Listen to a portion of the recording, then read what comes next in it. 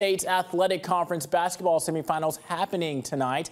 Both the Faulkner men and women looking to advance on to Saturday's championship games. The men, winners of 6 in a row, facing Blue Mountain Christian tonight. First half, Isaiah Brooks with the rebound here. The outlet to speedy C.J. Hines. He's down the court in a flash and finishes with a beautiful reverse layup. Four-point lead now, 21 for Hines tonight. Later in the first half, Trace Hill, his free throw is off. Faulkner gets the board, and Hill, how about this, redeems himself, gets to the cup, and one, count it, 11-point lead after the three-point play.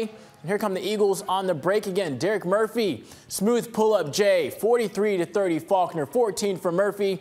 Eagles soar into the championship game, 82-70 the final. Faulkner women also in the semis tonight. Eagles are down in the second half, though. Morgan Holland off the inbounds, count the basket and the foul. It's now a 3-point game. Fourth quarter, Faulkner down 3. Kinley Varnell, the shot put 3 is good. It's 56 all. Faulkner takes the lead, looking to hold it. Neely Johnson shows off the range, and it's nothing but net. Eagles on to the championship game where they'll face Loyola tomorrow afternoon. Mark and Val will have a busy Saturday. Not only will we have Faulkner hoops, but Alabama State men and women also playing in town.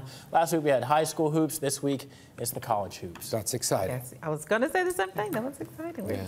Great. It's always fun to go and watch the games. Thanks a lot, Jamal.